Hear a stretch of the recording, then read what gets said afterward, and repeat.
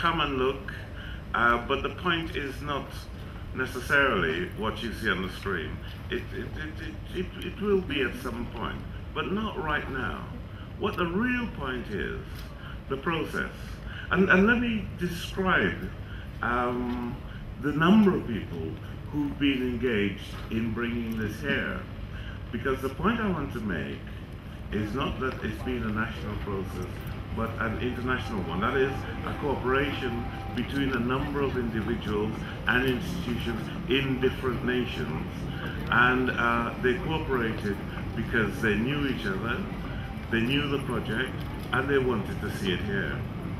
And for me, that marks a kind of difference in the approach to, certainly to exhibiting here, that goes well with the nature of the Pleinmuseum and the challenges it offers to conventional curatorial practice.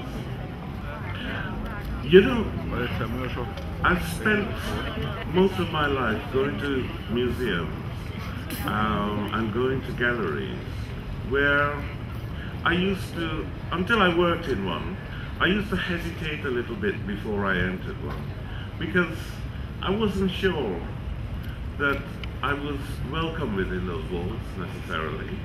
I wasn't sure, I certainly knew I couldn't afford to buy anything. I wasn't sure whether I could understand what I was looking at. I wasn't sure that anybody wanted me to go in or look at it or understand it. And I think that feeling marked a sense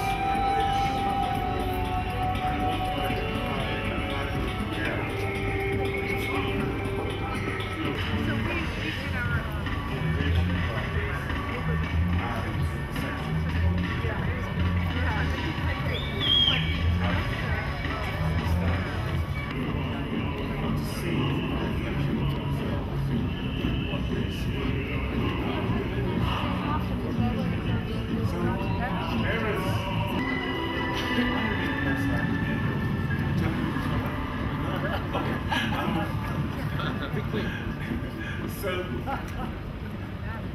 there's a point at which we, curators and people who are interested in merit, there's a point at which we need to think about the way that we display things, about the opportunities that we offer to enter into a relationship with the work that we want to show. And that goes beyond this movement and this particular audience. It goes beyond the other kinds of audiences that have seen and will see the Pleinmuseum. It says something in the end about how we're going to deal with the business of continuing the enterprise of making and displaying art objects. And I didn't make any larger claims for the Pleinmuseum than that it is one way of moving forward into a new kind of era.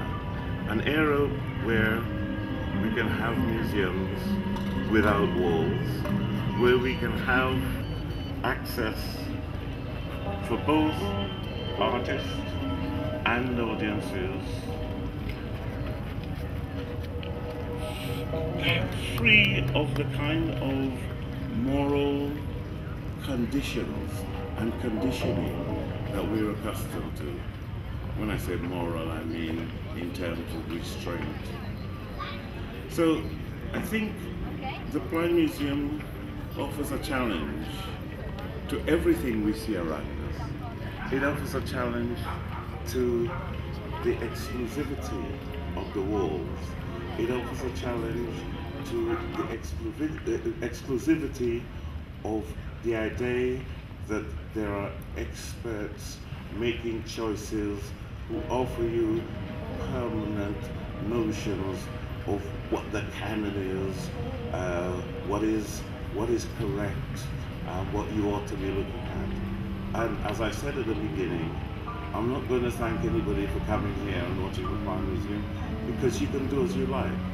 You can watch it or not. You can pass on by or you can stop.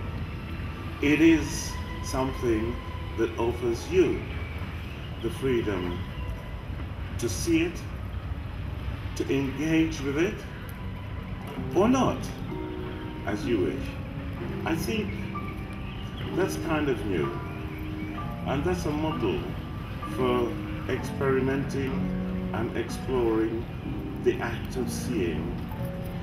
It's a model for trying to cope with the conflicts that we have over the struggles about cultural ownership in a society which is continually changing and where culture has become a site of struggle. The Pleinmuseum, I think, offers us a glimpse of a way out of some of the contradictions we have to live with. Thank you, Renee. It's a lovely idea and a lovely thing, and I'm enjoying it. Have another drink, everybody, as long as the wine holds out. Watch the thing and talk about it. Thank you.